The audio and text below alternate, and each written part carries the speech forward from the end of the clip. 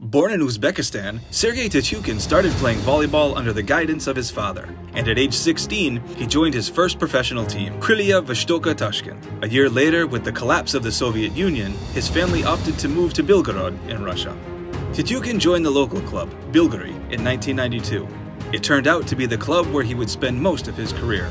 The outside hitter helped the squad reach the top of the world at the 2014 Club World Championships. He also won 3 continental titles with Belogorie and 2 bronze medals in the Champions League, as well as 2 CEV Volleyball Cup trophies. He played professionally in Italy for 2 seasons and later had a couple of 2-year periods with Zenit Kazan, where he won CEV Champions League gold in 2008 and silver in 2011, along with the FIVB Volleyball Men's Club World Championship bronze in 2009. Tetyukhin received his first call to the senior national team of Russia in 1993, but made his official debut in 1996.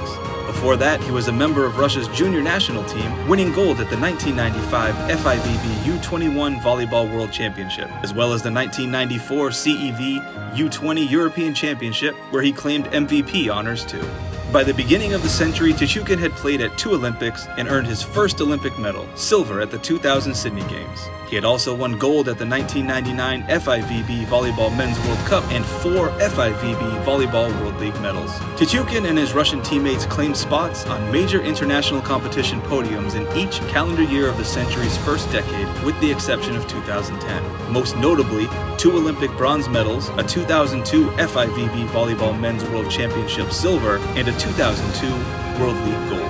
But it was the most recent decade that brought the Russian star to the most illustrious success of his glorious career, the Olympic title in 2012, claiming victory over Brazil in one of the most stunning comeback volleyball matches of all time. Tetyukhin was the flag bearer for Russia at the Rio 2016 Games opening ceremony, and just before retiring from the national team, became the first male volleyball player with 6 Olympic appearances. On each of these 6 occasions, Russia were among the semifinalists. After 20 years in the national team jersey, Tetyukhin accumulated a total of 320 official matches and scored 2,488 points. Also in 2016, he was named Volleyball Ambassador of the Year by the European Volleyball Confederation.